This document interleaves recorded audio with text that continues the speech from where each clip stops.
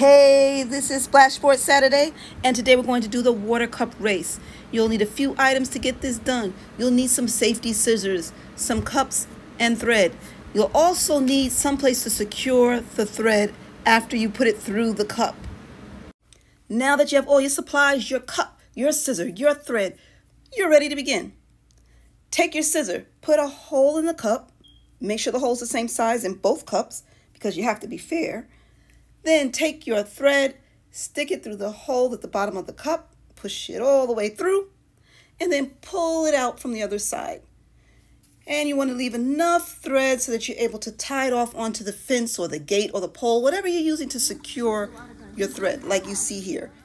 That thread goes across both sides of the pool and the cup is kind of hanging and dangling in the middle. Take your thread and pull it across the pool so that you can tie it off on the other end like you did with the first one.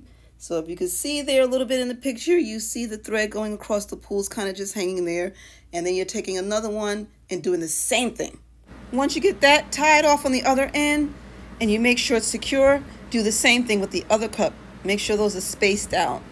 Pull it all the way through, tie it off, make sure everything is secure, and then you're ready to get started.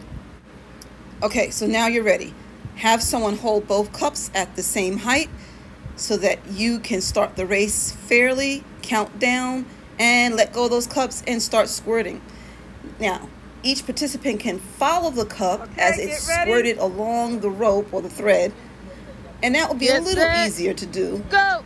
But you can make it more challenging. You can have the participants stay in one place, one side of the pool, and do it from the other side. That's challenging. They could sit there on the other side or stand against the pool deck and squirt it that way. Take a look at how they're doing it as they follow the cup along. Sabrina, stop looking at her. Shoot to the cup. Shoot the cup, Sabrina. Yeah, don't look at In the cup, in the cup, in the cup. All right, Sabrina. Come on, Sabrina. What's wrong? Sabrina. In the cup, Sabrina. Oh, one more shot. You gotta aim right. It's fun that way, but it can be a lot more challenging if you stay on one side of the pool and don't follow the cup. Just try to squirt the water, because then it's harder to get it in the cup if you stay on that one side. That's more challenging. And don't forget, if you don't have a pool to do this in, you can do this on land. Just find two ends to tie the thread on and make sure it's sturdy. And you can stay on one side and start squirting. There you go. Swimmers, take your mark. So that's it. Splash Sports Saturday, the water cup race. Try it and let us know how you liked it. Send us some footage, send us some pictures. We'd love to see it.